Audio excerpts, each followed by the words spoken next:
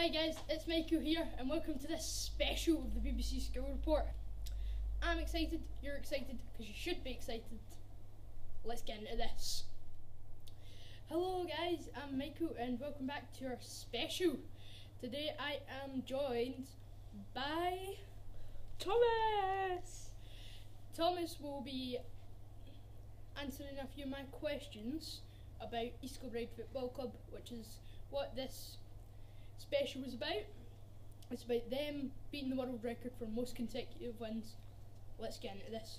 So, Thomas, how long have you been a fan of the club? Now, I've been a fan of the club since it reformed in roughly about 2010. In fact, I remember vividly going to the first ever home game in the Scottish Roller League of the club's history, which was in the 2010-11 season, if I remember correctly. How do you feel about them breaking this record? This is a massive achievement for them. It is indeed, yes. It is a massive achievement, as you said. Now, from being from the town, obviously it means a bit more than if I just heard about it. But having went to the games, seen it happen, obviously I've got a bit more passion for the club than your average Joe, so to speak. That's me. Yeah, so your average Michael. But and obviously being from the town is a brilliant achievement for not only the players but for the management, and the town in general should be incredibly proud. So how do you think that they play? Is there anything you'd change about them? Is there one player that you feel, nah, he should be up front, or...?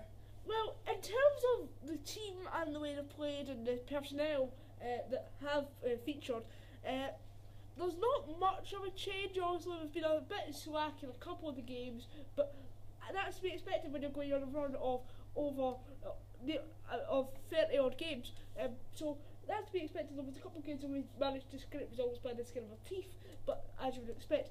As for players that have been playing well, we've got the captain Barry, as well as Joao and also Sean, have been very, very influential in this run, as well as everybody else. Everyone else has been equally as influential. However, if I had to pick a few players, those would be the few I would pick.